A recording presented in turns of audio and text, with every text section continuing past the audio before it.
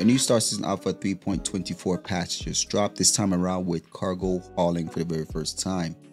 Let's talk. Before we get into this video, I'd like to let y'all know that I'm doing a giveaway for the Drake Cutter. In order to participate, all you have to do is be subscribed and leave a comment in any video between now and the end of September. Let's get into the video. Alright guys, so this one is pretty cool. This one is pretty exciting.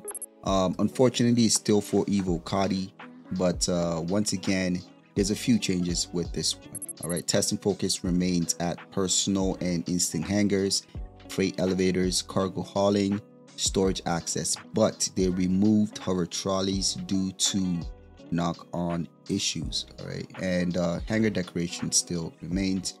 Not being tested is cargo commodity rebalance and dynamic event blockade runner. All right, so for the new stuff, features and gameplay, under the gameplay category, they've added cargo hauling missions. It says with the introduction of freight elevators, we have created a suite of legal missions where players are tasked to move cargo containers between locations. These new hauling missions will generate procedurally across the Stanton system, seeing the player transport goods back and forth to various jump points, LEOs, Lagrange points, landing zones, and distribution centers and outposts. These missions can be completed either through freight elevators in the player's personal persistent hangar or through the cargo loading area, currently exclusive to the Hall C pilots. Interesting. Hall C's are going to be busy.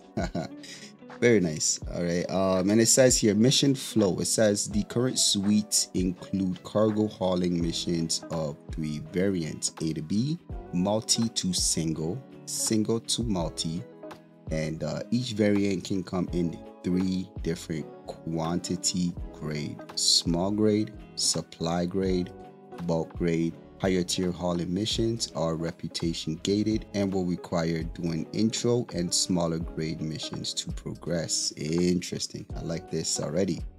Any players with the contract can view and request the associated mission cargo through any freight elevator, kiosk at a pickup location, even a party member's personal hangar. So this means you can do hauling missions as a party, as a group of players, and you guys will all have access to that haul, right? So that means in your personal hangar, you can actually see the cargo and request it to be placed on your ship or brought into your hangar. Meaning, so one person in your party can get the mission and another person in that same party can request for the haul to be placed in their hangar for them to put it on their ship. So that's going to be pretty cool. I'm really excited about that. It continues to say, based on the contract's volume token, the requested container are capped to different SU sizes: small grade 4 SU containers or smaller, supply grade 8 SU container or smaller, 16 SU containers or smaller depending on the mission. Bulk grade, no container size limit. All mission cargo containers request in small grade and supply grade. Contracts can be moved by using either one-handed or two-handed tractor beam tools. All mission cargo containers can snap onto a ship's cargo grid with the suitable dimensions. When all deliver objectives on the HUD and in mobiGlas are finished, the contract completes. Interesting. One of the things that I've been excited about is cargo hauling. I cannot wait to actually see this in wave 1. All right, you guys let me know your thoughts on this down below. Let's continue.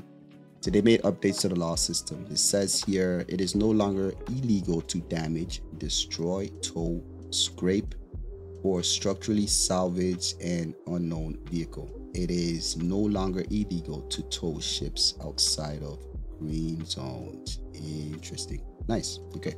Up next, it says ship vehicles. All right. So they made further atmospheric updates to enable ships to yaw more in atmosphere.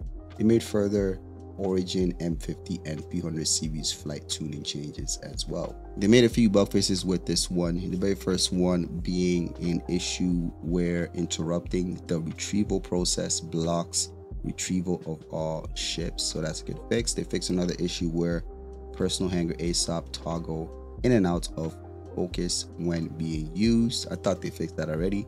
They fixed an issue when docking or retrieving a ship to a docking port at a station. The docking arm will not extend. This is a forever existing issue, so hopefully it's permanently fixed this time. They fixed an issue where ASAP terminals only show 4 digits for displaying auto loading times, causing minutes versus hour long load to look identical. Interesting. Along with this is 2 client crashes, 2 server crashes, a hybrid crash fix, and also they fixed a server deadlock. Before I let you go, I'd like to let y'all know that my organization Phase 1 Industries is now recruiting new and veteran players. If you are interested, you can find our Discord in the description down below. Don't forget to leave a like, subscribe. I'll catch you guys on the next one.